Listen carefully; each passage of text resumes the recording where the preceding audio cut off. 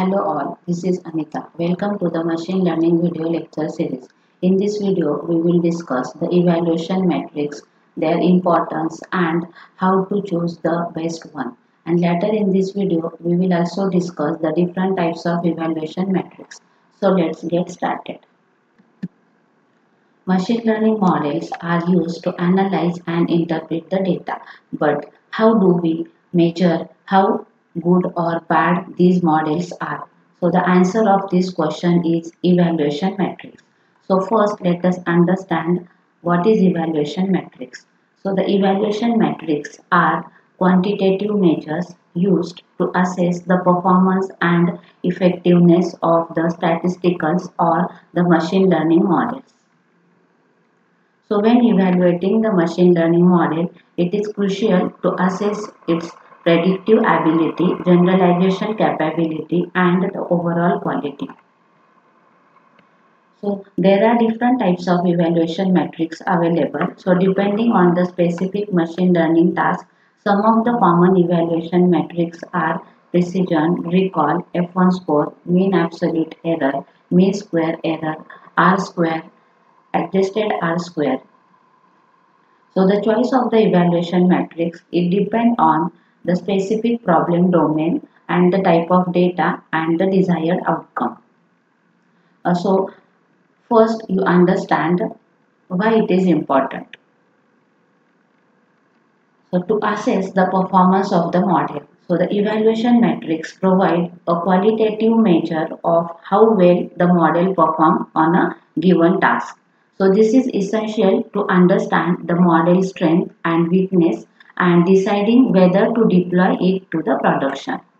The second one is to compare the different model. So this evaluation matrix can be used to compare the machine learning models trend on a same data set to solve the same problem. Next one is to tune the hyperparameters. So evaluation metrics are often used to tune the hyperparameters of the machine learning model. The hyperparameter controls the model training process such as learning rate and the number of epochs. So by adjusting these hyperparameters, the data scientists or the users can improve the performance of their model. Next one is to monitor the performance of the model over the time. So this evaluation matrix can be used to monitor the performance of the machine learning model over the time.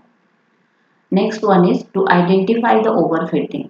So overfitting occurs when model learn the training data too well and cannot generalize to the new data. So the next one is how to choose the best evaluation matrix. So the first one is choose the right evaluation matrix. So here we are having the two models, like one is the classification model. So for a classification model, you can choose the accuracy, precision, recall and F1 score as a evaluation matrix. And if you are working on a regression model or you are for a regression model, you may use the mean absolute error and mean squared error and the root mean square error as a evaluation matrix. Then split the data into the training and test set. Third one is train and evaluate the multiple models. And the last one is select the best model. So before selecting, you are comparing the model's performance and then you are selecting the best model. So this is how you are choosing the best evaluation matrix. Now let us understand the type of evaluation matrix. So there are two types of evaluation matrix. The first one is regression matrix and the second one is classification matrix. So in this video we will be focusing on the classification matrix, and in the next video we will see the regression matrix. So the classification matrix is about predicting the class label given the input data. So here suppose your problem is a binary classification problem. So there are only two possible output classes, that is the true or the false or yes or no.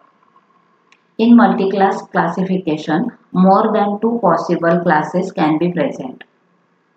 So here the precision, recall accuracy, confusion matrix, log loss, and AUC ROC are the some of the most popular metrics for the classification problem.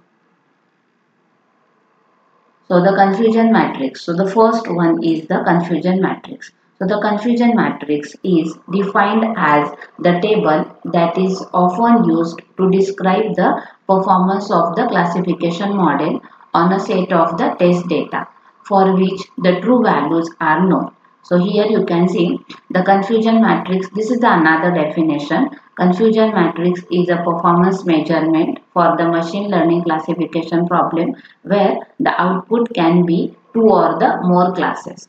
Or in another way, we can say that it is a table with combination of the predicted and the actual values. So this you can see with the help of this. So it is a table with combination of predicted values and the actual values. And it contain, you can see, true positive, false negative, and true negative values. So where this true positive is nothing but the we predicted positive and it's positive or it's true. So that is a true positive. True negative is the we predicted negative and it's true. So that is true negative. And false positive, it is also called as a type 1 error where we predicted positive and it's a false. And false negative is it is also called as a type 2 error where we predicted negative and it's a false. So this is how we use the confusion matrix. Now let us understand this confusion matrix with the help of example.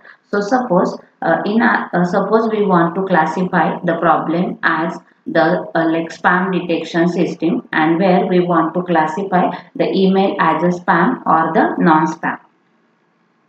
So suppose we are having some data, like here you can see this is the confusion matrix. So total 200 email samples are there. So out of that you can see here these are the actual one and these are the predicted one. So actual one are the 80. So 60 plus 20. So 80 emails are actually spam, in which model correctly identifies the 60 of them as a spam. And among the 200 email, 120 emails, you can see here 20 plus 100, 120 emails are not spam, in which model correctly identifies 100 of them as a not spam. And among the 200 email, model incorrectly identifies 20 as a non-spam email. That is what you can see here 20. So this as a false positive. And among 200, model missed the 20 spam email as identifies them as a non-spam. So this is a false negative. So after all these things, we are just drawing the table with all these combinations. So this is how we are using the confusion matrix. Now the next one is the accuracy. So accuracy simply measure how often the classifier correctly predicts. So it is a ratio of number of correct predictions and the total number of predictions. So here you can see this is the formula of accuracy. Accuracy is equal to number of correct predictions divided by total number of predictions. So this is again the formula of the accuracy. Accuracy is equal to true positive plus true negative divided by TP plus TN plus FP plus FN. That is the total number of predictions. Now let us understand the precision. So precision measures the proportion of true positive predictions among all the positive predictions made by the model. So it is calculated by dividing the number of true positive by the sum of true positive and the false positive. So this precision evaluates the accuracy of the positive predictions made by the classifier. So you can see this is the formula of the precision. Precision equal to TP divided by TP plus FP. So this precision is useful in the cases where the false positive is higher concern than the false negative. So that time we use the precision. Now the recall. So recall is also called as a sensitivity. So this it is a measure. It measures the proportion of the true positive predictions among all the actual positive samples in the data set. So this is the formula of the recall. It is calculated by dividing the number of true positive by the sum of true positive and the false negative. So this recall is useful matrix in the cases where the false negative is higher concern than the false positive. So that time we use the recall. Now we'll understand the F1 score. So F1 score is a harmonic mean of the precision and the recall. It is used to balance the trade-off between precision and recall. So it is maximum when precision is equal to the recall. So it is also called as like it is a weighted average of the precision and recall. So this is the formula of the F1 score. Now we'll understand the AUC and the ROC curve. So this AUC stands for area under curve receiver of operating characteristics. So it is a metric used to evaluate the performance of the binary classification model based on its ability to distinguish between the positive and the negative samples. So it is created by plotting. Here you can see it is created by plotting the true positive rate on the y-axis and the false positive rate on the x-axis. So you can see here, and this AUC ROC score is the area under the ROC curve, and it ranges between the 0 and 1. So here you can see it ranges between the 0 and 1. So this 1 representing the perfect classifier, and here you can see in between this 0.5 representing the random guesses. So in this, suppose we are considering some samples are there, and based on that we are showing the performance. So here you can see greater the AUC, the better the performance of the model at different threshold between the positive and the negative classes. So AUC is equal to 0 means classifier would be predicting all negative as positive and the vice versa. And when AUC is the 0.5 means classifier is not able to distinguish between the positive and the negative classes. And 1 means it perfectly classifying the positive and the negative classes.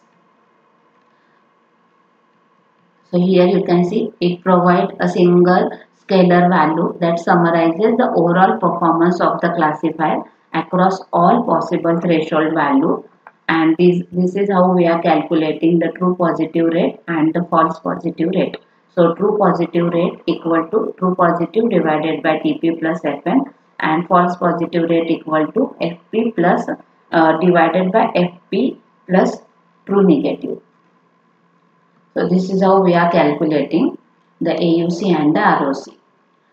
Now take a pause here and tell me why it is important to carefully select the evaluation matrix in the machine learning, and how can this choice impact the interpretations of the model performance. So after done, resume the video. So the answer of this question is carefully selecting the evaluation matrix in the machine learning is crucial because it directly influences how we assess the effectiveness of our model.